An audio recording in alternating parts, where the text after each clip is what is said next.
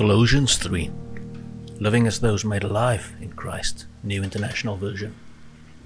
Since then, you've been raised with Christ. Set your heart on things above, where Christ is, seated at the right hand of God. Set your minds on things above, not on earthly things, for you died, and your life is now hidden with Christ in God. When Christ, who is your life, appears, then you will also appear with him in glory. Put to death, therefore, whatever belongs to your earthly nature: sexual immorality, impurity, lust, evil desires, and greed, which is idolatry.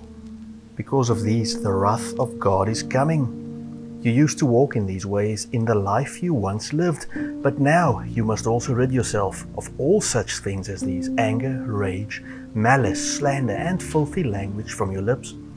Do not lie to each other, since you have taken off your old self with its practices and have put on the new self, which is being renewed in knowledge in the image of its Creator. Here there is no Gentile or Jew, circumcised or uncircumcised, barbarian, Scythian, slave or free, but Christ is all and is in all.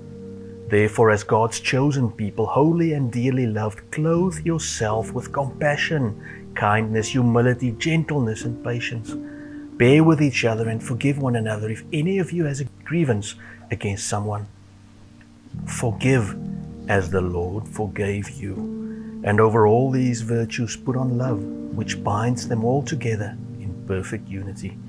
Let the peace of Christ rule in your hearts, since as members of one body you are called to peace, and be thankful. Let the message of Christ dwell among you richly as you teach and admonish one another with all wisdom through psalms, hymns, and songs from the Spirit, singing to God with gratitude in your hearts. And whatever you do, whether in word or deed, do it all in the name of the Lord Jesus, giving thanks to God the Father through him.